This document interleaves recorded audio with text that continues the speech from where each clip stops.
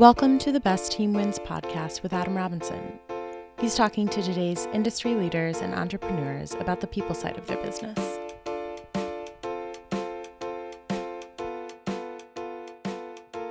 Welcome to the Best Team Wins podcast, where we feature entrepreneurs and business leaders whose exceptional approach to the people side of their business has led to incredible results. My name is Adam Robinson, and for the next 25 minutes, I'll be your host as we explore how to build your business through better hiring.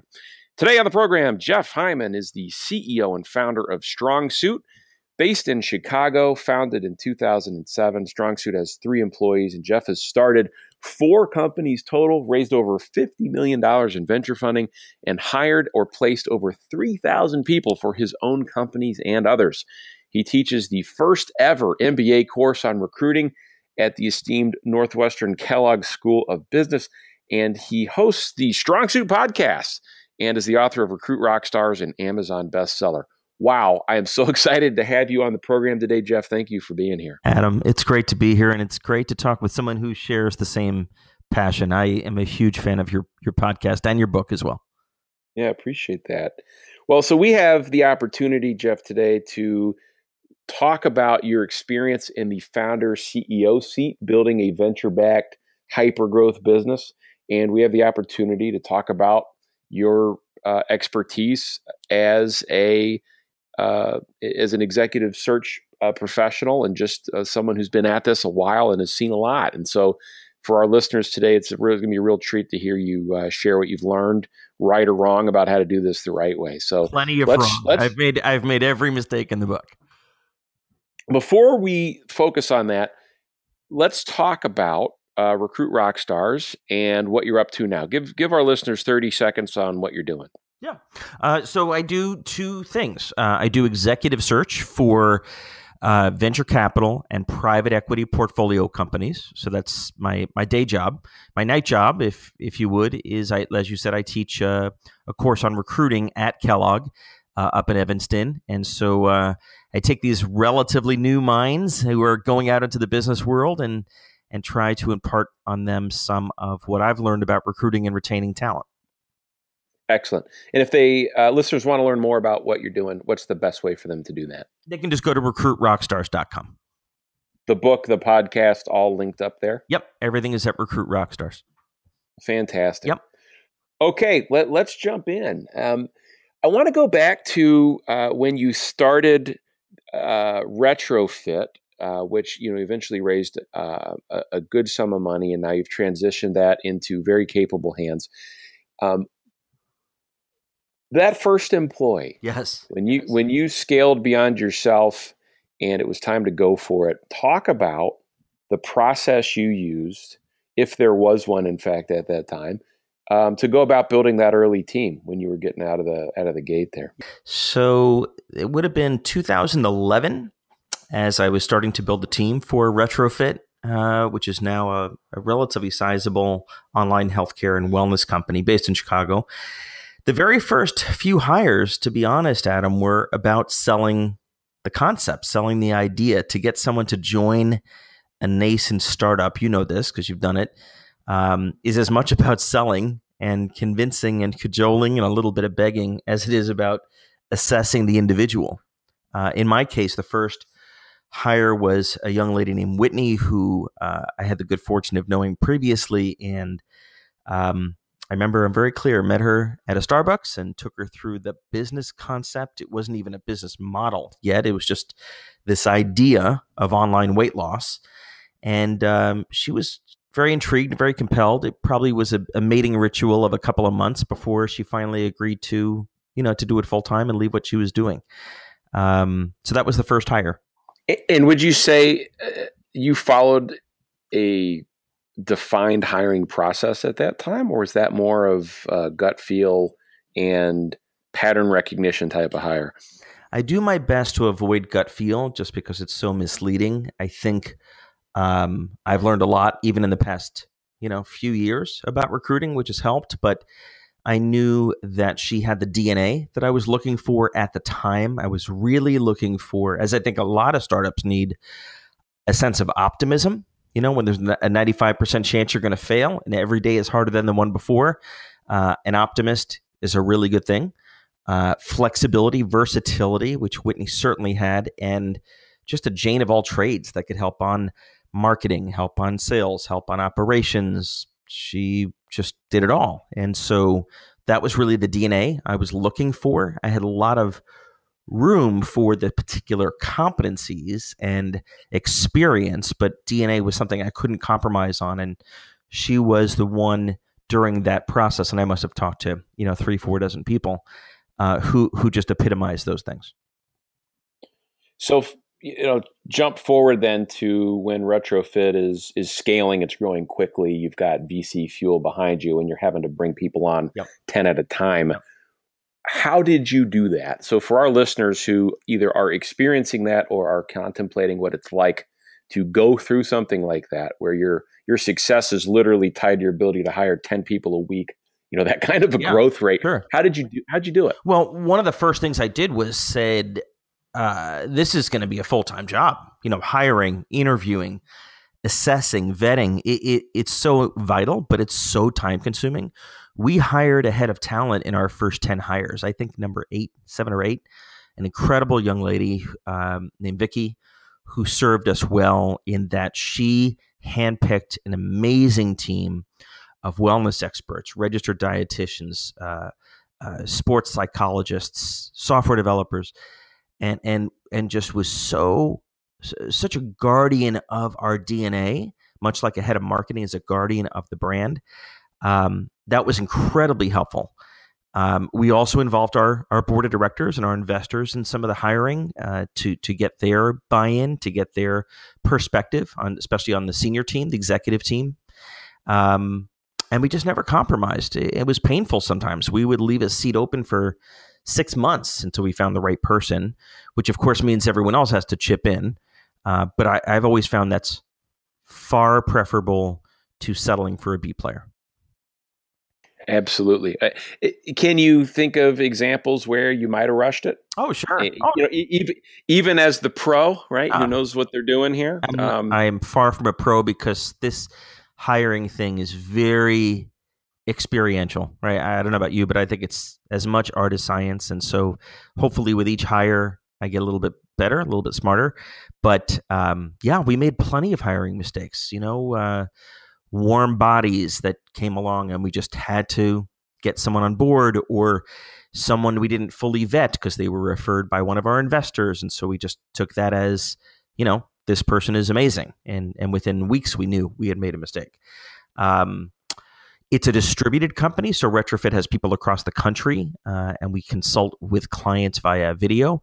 So having people who had never done that before, I think, was very difficult. We had quite a few people who thought they could work from home, stay focused, and work on their own independently. And after a month or two, they realized they just either weren't structured enough to be able to do that, because it does take a certain discipline, or they were so extroverted that they found they were getting depressed and getting lonely. And so I think that was something that we changed, which was not hiring anyone who had not worked remotely before. So we made every mistake in the book. So, I want to stay on this notion of a board member or trusted advisor telling you this guy's awesome. Yep. That happens all the time. I've had that experience a number of times where someone says, "Oh, he or she was the head of XYZ at my last company. They're amazing. You should hire them." Exactly. And of course, as the CEO, and you're sitting there going, "All right, well, I trust this board member. They're telling me they're awesome. They must be awesome." I think maybe 0% of the time it's turned out to be the case. That's been my experience.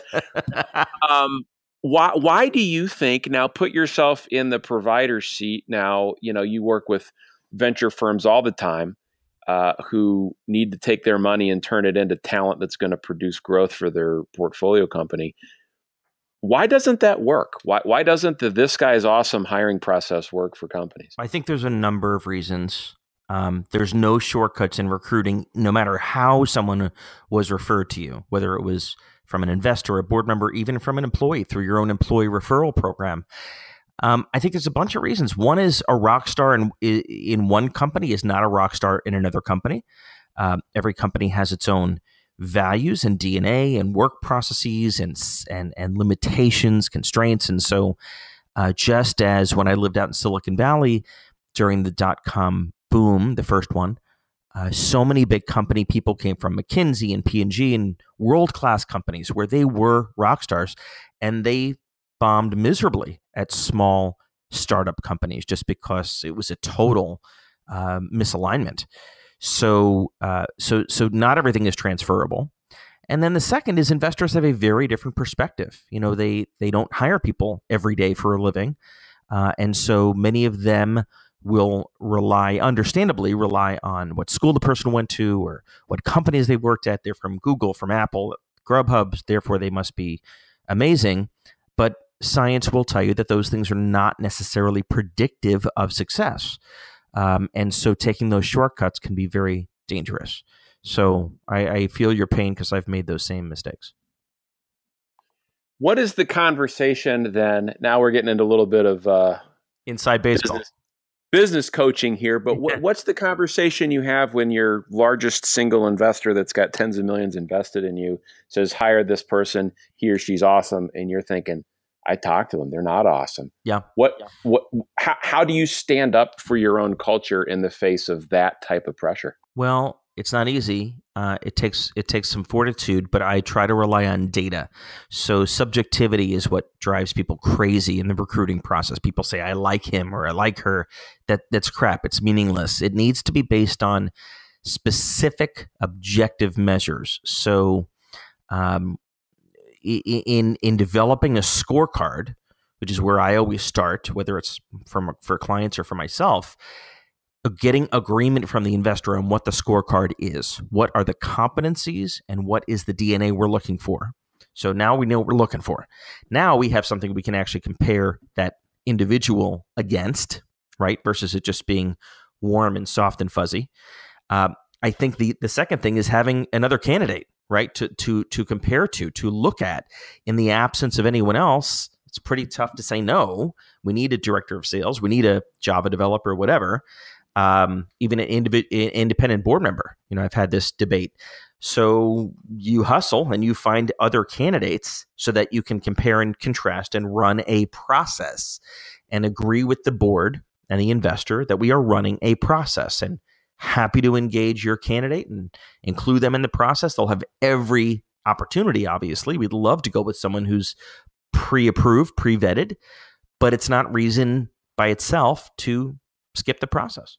So armed with data, you can have those conversations. What do you say to the 6-employee startup who, founder-led, facing, with he or she's facing that pressure to just get to that next milestone? They've got 3 unfilled sales spots. They've got to hit a revenue number. Every day is an opportunity cost. They've got the money. They just don't have the talent. What do you do?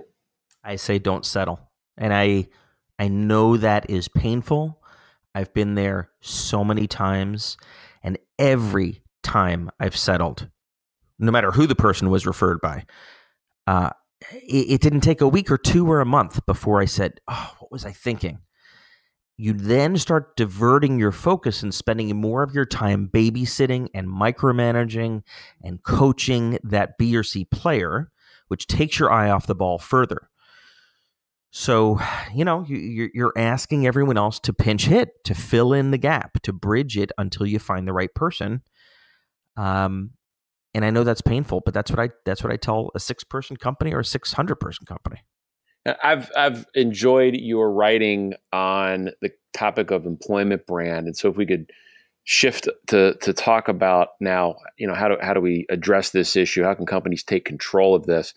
I mean, so important, the concept of branding, and you've got some really good advice for entrepreneurs looking to take charge of this. What are some things that leaders can do to make sure they're putting their best foot forward in the market? Well, it goes back to your previous question. When you don't have an employer brand and you're not always recruiting and you don't have a pipeline, a flow of candidates, just like a great salesperson or business development person should have a great flow or pipeline of business opportunities, you tend to fall into just-in-time hiring, right? And that's when the problem begins. Oh my God, Sally quit. We don't have a backup plan in place internally. We don't have a pipeline of people externally. So you tend to hire the first person that comes along. And when you have a pipeline mentality, which is derived from having built an employer brand, which doesn't take much time or money, you have choices. You have people coming through that say, hey, I'm interested. I'd like to have a conversation.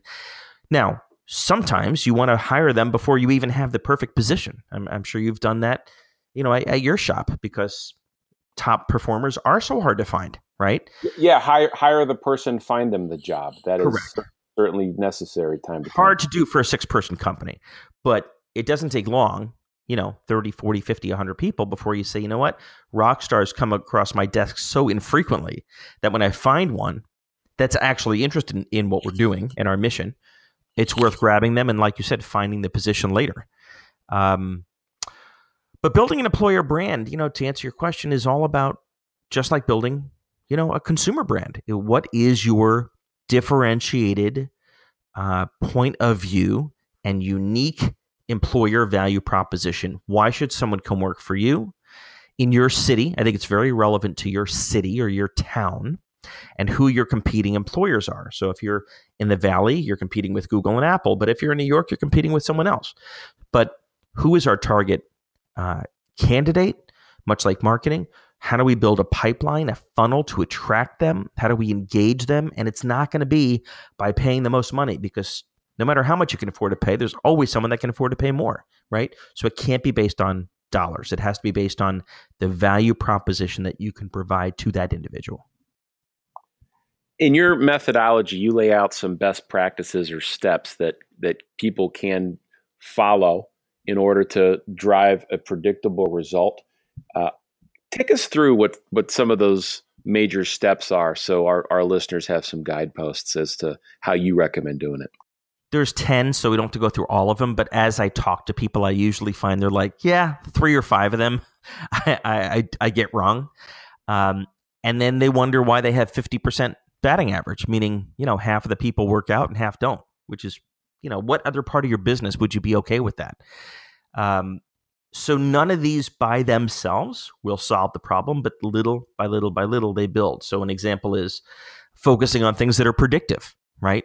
If you ask a lot of people, a lot of executives, what do you focus on? What school did the guy go to? What was his GPA? What companies did she work at? What was her title?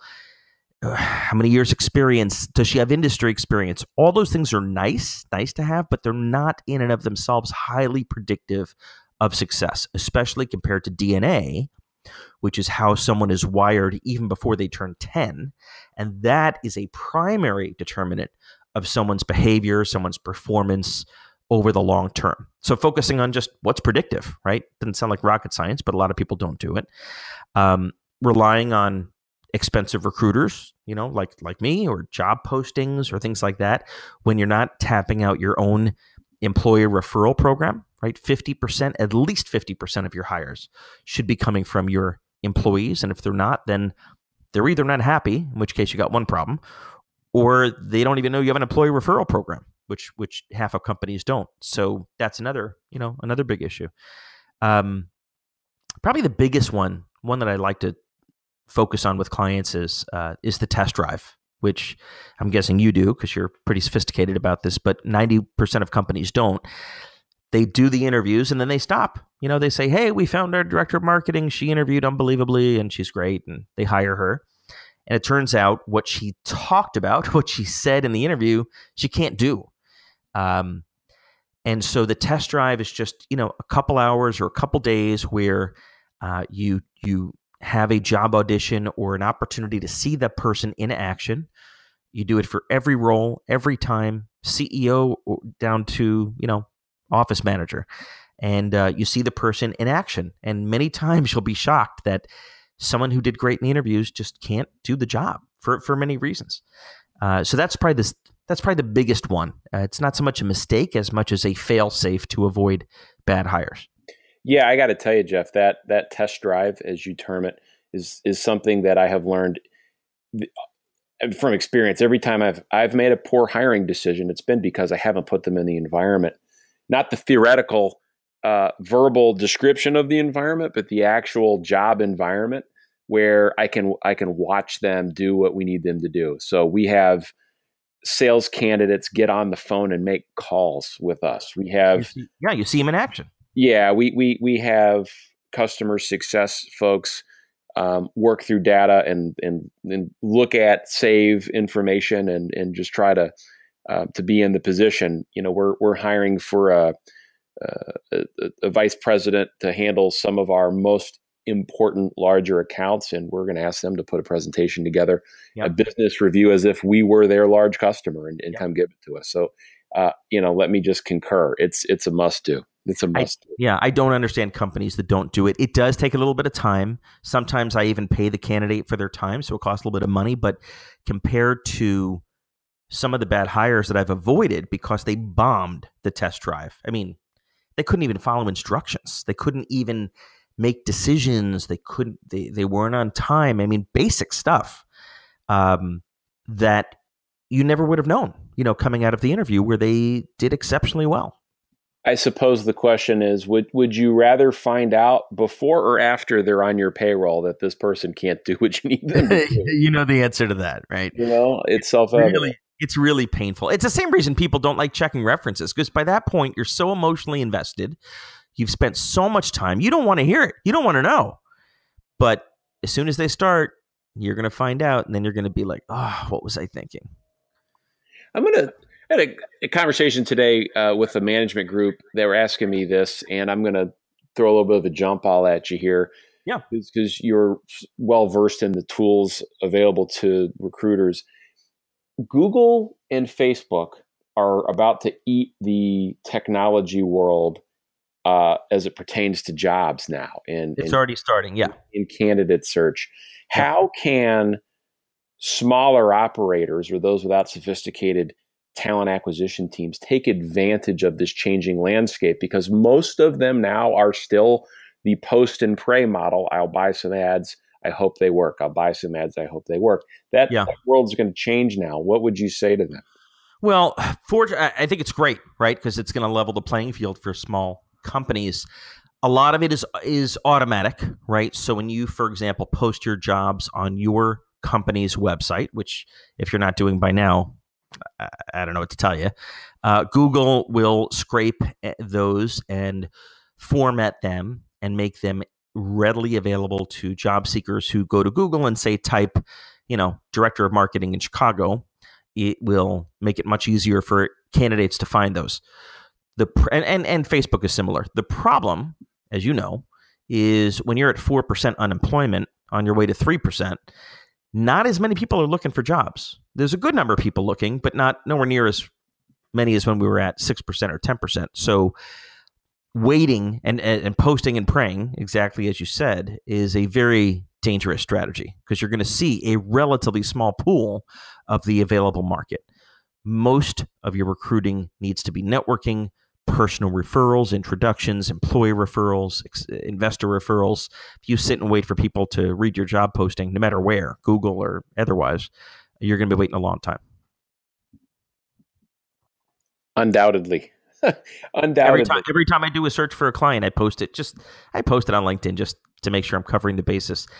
I'll get 300, 400, 500 resumes. I can't tell you the last time I ever hired one from that source. Not that there aren't great people on LinkedIn, but statistically, the odds of the right person seeing the job at the right time and applying is just very small. Very good point. Thematically, what I'm hearing from you today, Jeff, is that recruitment is a core business process. Let me put those words in your mouth. You can't, done reactively, you will always be chasing to catch up, and it leads to poor decisions. I'll go one step further. Not only is it a core business process, in my opinion, and this is a little controversial probably, it is the only sustainable source of competitive advantage and differentiation. Technology is no longer a source of differentiation like it used to be. You can't patent anything, and if you do, you can't protect it because you don't have a war chest. You launch an app, and there's 5 others just like it a week later. Marketing and building a brand takes forever, extremely hard to do with fragmentation of media. I haven't found a competitive advantage source other than building an amazing team who can out-execute your competition. And so it's not only a business process, it's like the most important business process. I couldn't have said it better myself. Jeff Hyman, thank you so much for being with us on the podcast today. It was a pleasure. And like I said, I'm a big fan. So thank you for all the work that you do. Ladies and gentlemen, that is a wrap for this week's episode of the Best Team Wins podcast, where we're featuring entrepreneurs whose exceptional approach to the people side of their business has led to incredible results. My name is Adam Robinson, author of the book, The Best Team Wins, which you can find online at www.thebestteamwins.com. Thank you for tuning in, and we will see you next week. Thanks for listening to the Best Team Wins podcast with Adam Robinson. You can find out more information about Adam and his book, The Best Team Wins, Building Your Business Through Predictive Hiring, at thebestteamwins.com. Thanks again for listening, and we'll see you next week.